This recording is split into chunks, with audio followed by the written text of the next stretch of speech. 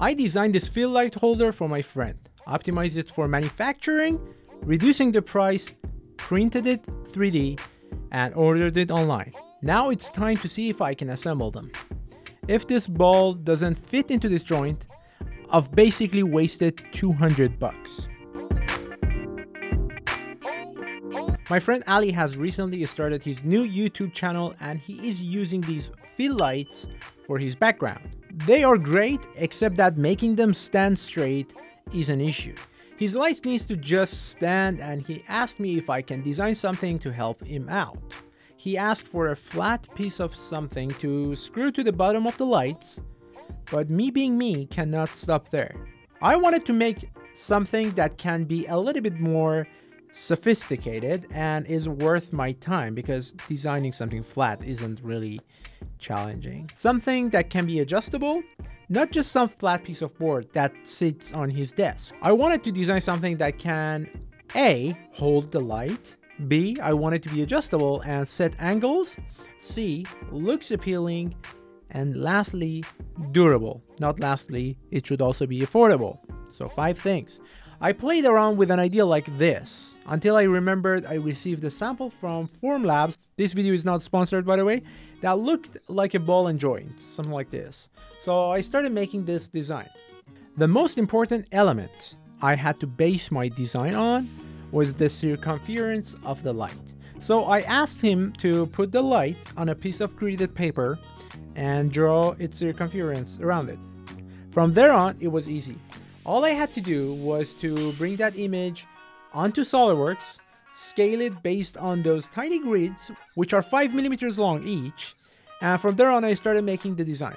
Also, if you want me to show you how I made the design exactly, I will upload the process of designing this whole thing in SolidWorks in a different video. I will get to that. Once I was happy with the design, I decided to make it more personalized with the logo. So I went on to his website, copied his logo, and saved it as PNG so I can import it in SolidWorks and turn it into a solid component. Deciding the tolerance between the ball and joint was something I had to take a smart guess. And I decided, since the components are going to be made 3D, they are going to have a bit of flexibility. So I decided to make the joints hole slightly smaller than the diameter of the ball to push them together so they would stay there. Once the design was ready, I had to ask for a quote to 3D print this. I went on Proto Labs, which I knew would 3D print stuff. Also, at the same time, I went to Protic, whom I worked with quite a lot in the past. None of them are sponsored, by the way. Initial prices shocked me. It is only a light stand and it shouldn't cost so much. So since the 3D printing cost comes mostly from the printing duration, and since the printing duration comes mostly from the 3D volume, I decided to reduce volume of the object as much as I can and try it again.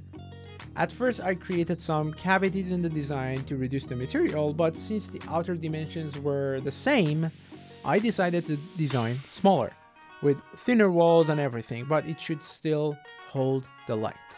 So I went to iteration 2. The price was still too high for what it does, but what gives? Let's give it a shot. I ordered the parts, waited 3 days, and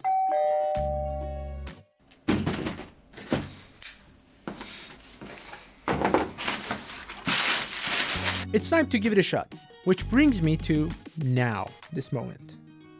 The ball doesn't fit into the joint, as the material I ordered it in is PA12. It's not flexible at all, so I wanted to try something. I cleaned the edges around the joint a bit using my knife, while I put the ball into iced water to shrink it.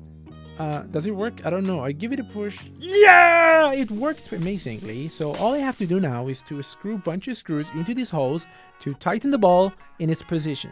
It does work, but I noticed a design flaw. I originally put the two holes 180 degrees from each other, so they actually created some sort of an axis effect. The ball was tight, but you could rotate it around this axis because the holes, the screws, were aligned. All I had to do was to drill a new hole to break this alignment, which I did, and it just fixed everything. The ball was super tight as tight as a stone. I don't know if you can actually say that, makes no sense, but it was super tight and it did the magic. Since Ali doesn't live too far away, let's take it to him and surprise him with this, because it's much better than what he thought.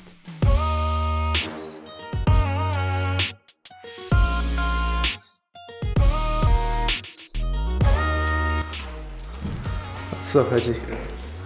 The whole thing took me 2 hours to plan and design, 1 hour to iterate, 100 euros or 130 bucks US dollars to prepare, and about 4 days of waiting. Finally, I have it on my desk. One important thing I learned from this project was that the feeling of PA12. I am currently working on my next project, which is going to be I'm not going to reveal it, but it is going to be over 20 kilograms, and I needed to know if this 3D printed material PA12 can hold that weight, and now I'm convinced it can. Now, if you like to see how I designed this whole thing from scratch, how I calculated the tolerances and the rest, subscribe to the channel right now, so when I post that video, you won't miss it. My SolidWorks Course Pro trains you with a new teaching approach that makes reaching the CSWP or professional level in SolidWorks a piece of cake, especially if you're an absolute beginner.